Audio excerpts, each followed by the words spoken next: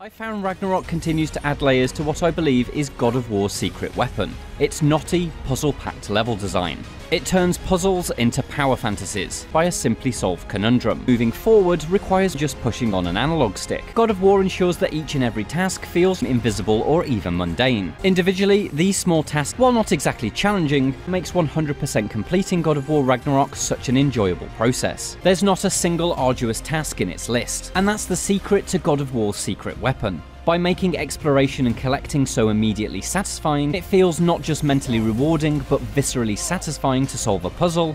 This is Sony development at its very best. Dude, this game was my favorite. Do you remember how challenging this was? Yeah, but Charlie, don't get lost in that, okay? Just... I got the first one, bro! Uh-oh. Ooh. Ooh. It just threw me a curveball here. Did you catch that? It went beep, beep. I know, but I don't know what order. Which one was beep? Which one lit up? The yellow and the blue both lit up. Well, then press yellow. I don't remember which order it happened. Blue. Oh. Okay. Yeah. You got it. You got lucky, though. Okay, now 3 happened? Yeah.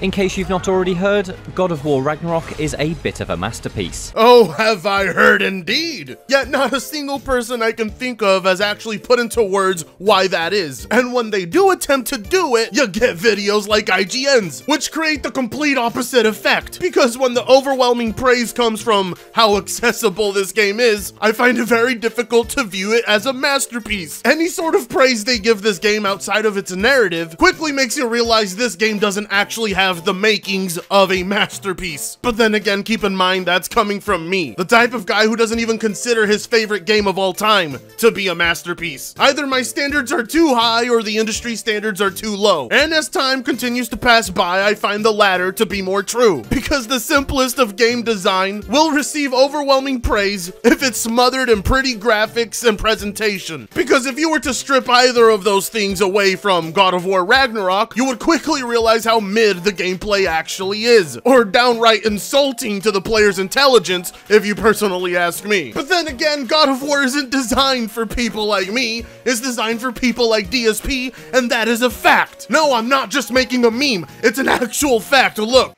The taste of vanilla magic led him to new forms of experimentation. We're back. New levels of depravity. Look where we are, we're back. Boom, and there it is. He saw a shock crystal, right? He is being taught correctly. High five! All right!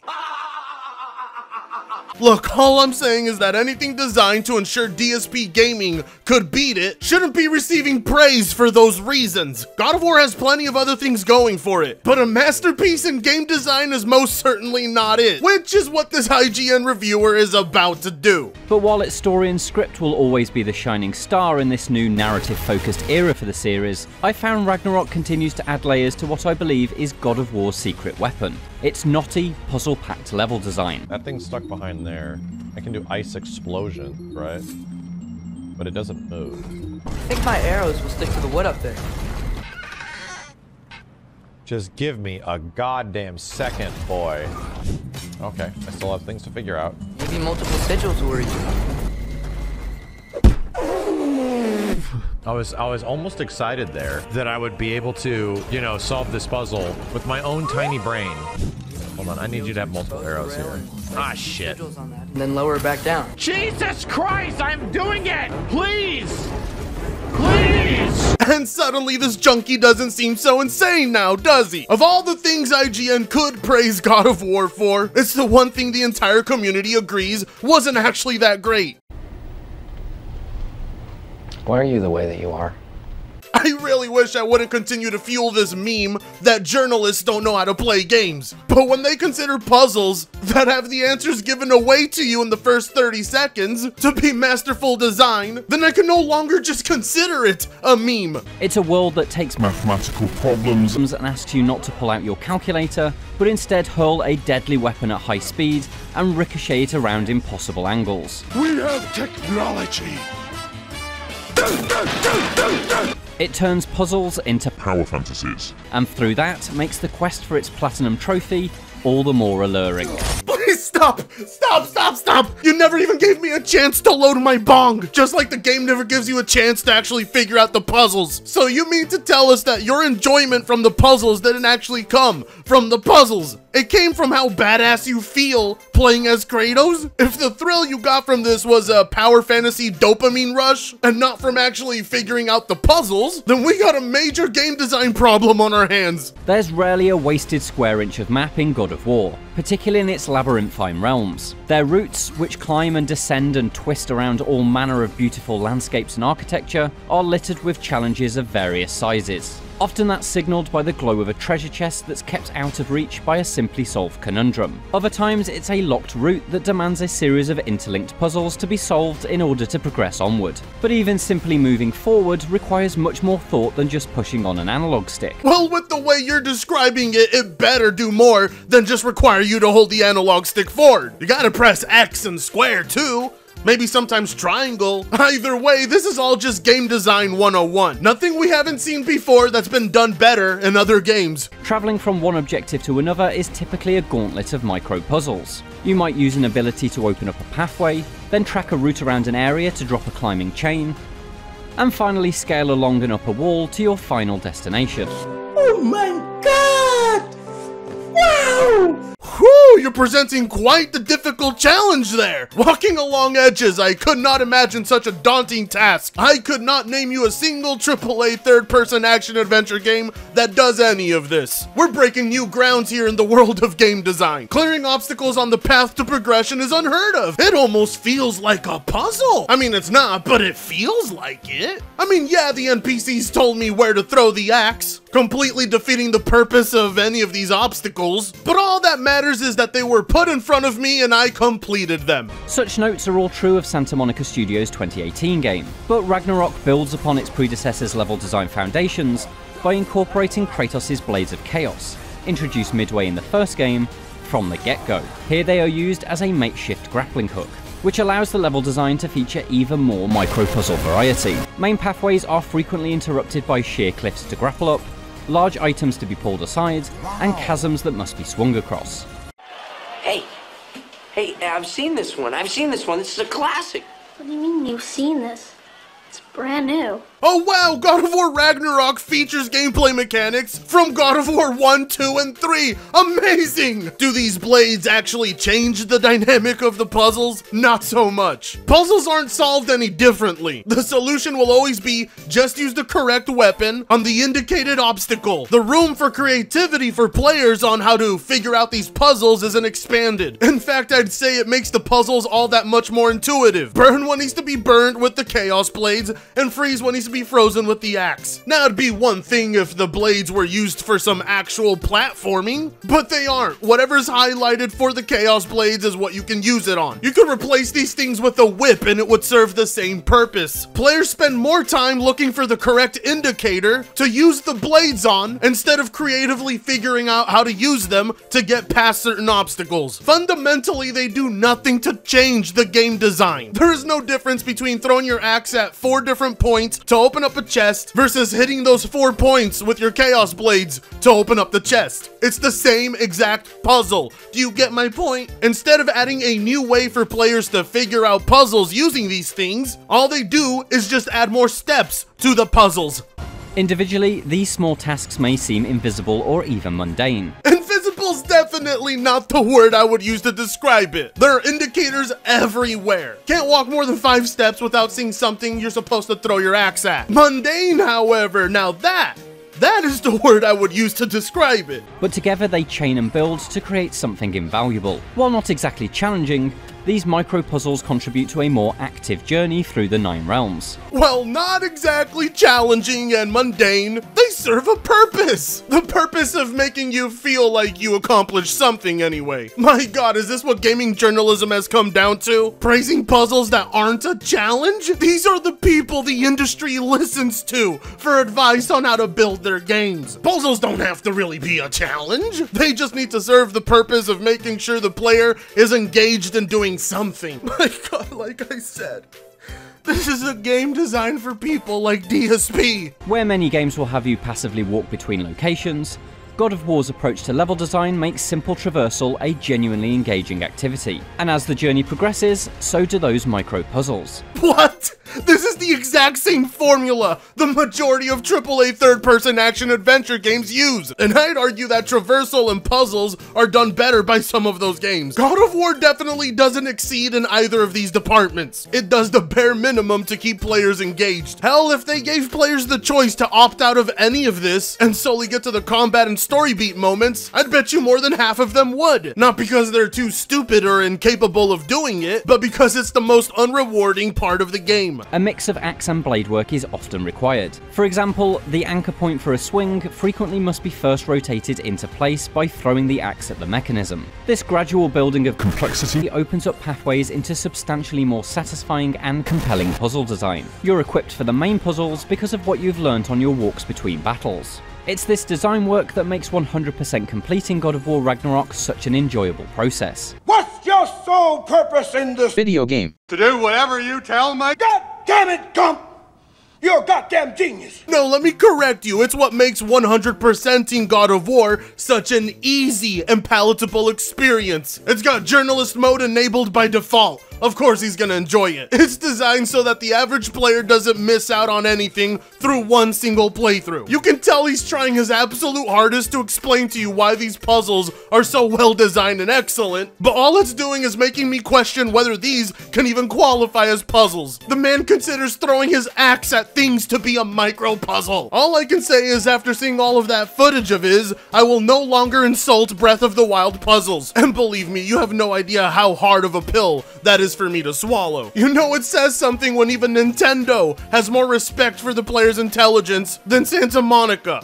Video game collectibles are often a tedious box-ticking exercise, best left to grind out with a podcast playing and your brain half engaged. Yeah, well, God of War doesn't require your brain to be engaged at all, based on what I'm seeing here. But God of War ensures that each and every task feels like a genuine handcrafted piece of gameplay. Handcrafted by people who think you're as dumb as DSP Gaming, apparently. Simple pickups require small navigation problems to be solved, while treasure is often defended by excellent puzzles. These usually rely on templates established in the first game. Nornir chests locked by 3 runes remain one of my favourites, but these are enhanced by Ragnarok's new layers. So what you mean to tell me is we're getting the exact same puzzles, only quote-unquote enhanced. If the template for these puzzles is based off of God of War 2018, then there ain't much going for the sequel. Especially when the enhancement is hitting the exact same objects that do the same thing, but with a different weapon. Like I said earlier in the video, this is not enhancing the design of the puzzles. It's simply adding more steps to what are fundamentally the same exact puzzles. A player swinging across a bridge versus someone throwing an axe to raise the other side of the bridge to get across is completing the same task. Just because it looks different doesn't mean it's fundamentally any different. Now, giving the player different options on how to complete any of these tasks, that would have been a major change. But instead, Santa Monica decides to give players the obvious answers to all the tasks they have to complete. Using the new runic arrows to create chains of elemental explosions is an admittedly fiddly process, but is nonetheless a welcome new wrinkle in unlocking the 9 realms' hidden secrets. Piddly. I'm convinced more and more each day that British people are not human. Well, tell me, if it's such a piddly process, then why is it so welcomed? If you don't like the inclusion of it, then why do you want it to stay? You yourself are admitting it's trivial, unimportant, and trifling. None of those are the words I would use to describe something so welcomed. You're praising something that got in the way of your enjoyment. What is this? A video pointing out how the puzzles in God of War are so brilliant, or your defense of how bad they are? Of course, few people are playing God of War for the puzzles. Yeah, well, that doesn't excuse how bad they are. This is a game about hacking mythical creatures and deities apart with a magical axe after all. But Santa Monica Studio deftly weaves that power fantasy into its puzzles. What type of piss poor praise is that? Praising the puzzles for how good the combat feels doesn't make any goddamn sense. Puzzles aren't intended to make you feel like an overpowered god at level 99 something. They're meant to challenge your mind, and evidently they failed in doing that. But keep it up, it's stupid ass praises like that keeps the review copies coming in for publications like you and not YouTubers like me. In the land of Alfheim, for instance, there are gemstones that deflect Kratos' axe. And so the puzzles in this realm are built up of accurate throws that ricochet the blade from one surface to another. On paper, it's a mathematics test. What? But in practice, it's hurling a deadly weapon at high speed towards a trampoline. Now that's how you turn a trajectory puzzle into something worthy of a God of War. Fucking quiz! What? What does that even mean? Is it good because the puzzle mechanic is good? Or is it good because it involves Kratos' axe? What is it with journalists making a statement and never elaborating? Does he really think this puzzle made for toddlers is worthy of a God of War game? That sense of strength can be found in every action Kratos takes. Kratos. And what's wrong with the way I talk? Everything. You British folks can pronounce anything however you want, but it's Kratos, okay? I don't care how British you are, it'll never be Kratos. Moving puzzle pieces with the blades is done so via animations that convey your protagonist's incredible power. Oh my god, who the hell cares? The chains whipping as if they weigh little more than twine to the man who wields them. Chests are punched open as if they were made of paper. The axe collides with mechanisms with a blow that suggests it was fired from a cannon rather than from the arm of a man. Ooh, wow, gay! That is pretty gay. We get it, you really appreciate the attention to detail and Kratos' muscular physique, but Kratos' sexiness does not override bad puzzle design. It's this attention to detail and how it's combined with the game design at large that makes every part of God of War Ragnarok feel so sharply satisfying. For a game in which combat is such a key component, it does everything it can to make sure the exploration elements feel just as good as carving open a dragon or beheading a Draugr. The most important thing is that they felt good, not whether they were actually designed well, challenging, or difficult by any means. They just felt like something, and that something was just as good as the combat, apparently. It's all about flash, not substance. The graphics and Kratos animations are what makes the puzzles good, not the design of them themselves. This is what this man is saying. Not once could he give us a single reason why he thought the puzzles were excellent. Instead, he pointed out more reasons why they're not so great, and overlooks all of that because of how pretty it looks. And that's the secret to God of War's secret weapon. By making exploration and collecting so immediately satisfying, it's hard not to be drawn off the beaten path and into its hidden nooks. The secret to why God of War is so good is because it's so easy. That's literally what he's saying. It's all about immediate satisfaction, not earning that sense of accomplishment. This design philosophy is cancerous to video games. In an era where so many big games are packed with what feels just like content, filler that simply gives you something to do, as seen populating the maps of every Assassin's Creed game, as well as even prestige Sony first-party games like Horizon and Ghost of Tsushima, it's a miracle that everything in God of War Ragnarok feels like it has so much purpose. This is Sony development at its very best. Alright, okay, that's enough. You can stop pulling your hair out now. It's over. I know, those last few seconds were very painful. Easily the most painful of the entire video. This is Sony's best? If this is the very best Sony has to offer, then the future of PlayStation's looking pretty dull. Because I could not distinguish a single thing it did differently than any other AAA third-person action-adventure game, like Guardians of the Galaxy. I don't know why he compares it to open world games like Horizon, Ghosts, or Assassin's Creed, but this is IGN after all, and they're very well known for brain-dead comparisons. Linear games like God of War require progression to be near immediate, so of course it'll always feel like you're doing something. The story is constantly progressing. So no, it's not a miracle that all of it feels like it has a purpose, because it all literally serves the same purpose of moving the player forward. Comparing it to open world games that don't do this is absolutely ridiculous, because if he had actually compared it to linear games of its kind, he'd find that there's actually not that much of a difference. Praising this linear game for not being an open world game makes no sense. I cannot be the only one who notices all the brain dead praise this game gets. Like I said, no one can actually put into words why it's a near perfect game. Maybe my cynicism has gotten the best of me, or all those whippets finally perma-fried me, but I don't think I've ever seen people reach so much for praise of a game. But after seeing this IGN video, those